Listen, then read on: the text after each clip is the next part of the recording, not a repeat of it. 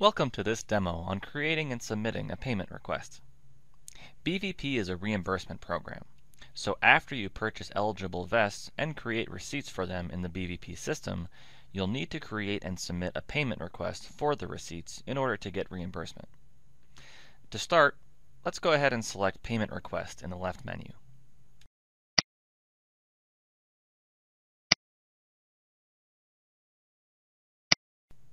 And then select Create.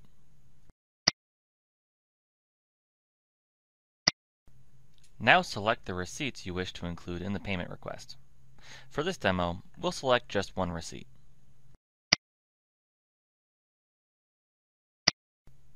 To create a regular payment request, select Continue. Now you need to indicate the receipt drawdown.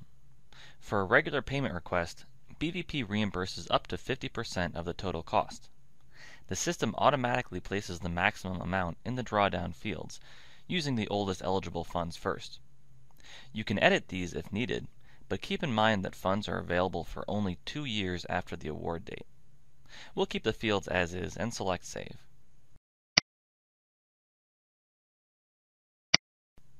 Click Confirm to confirm the receipt drawdown amounts.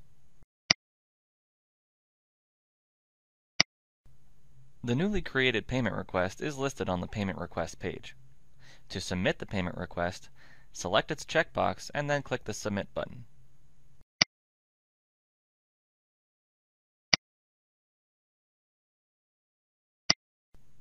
And then select Confirm to continue with the submission. Validate the authorized designee information and then select Save. Now read and accept the Chief Executive certification.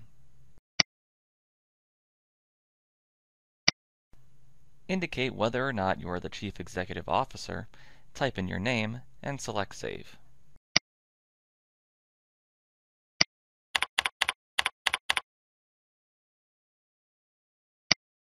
And that's it!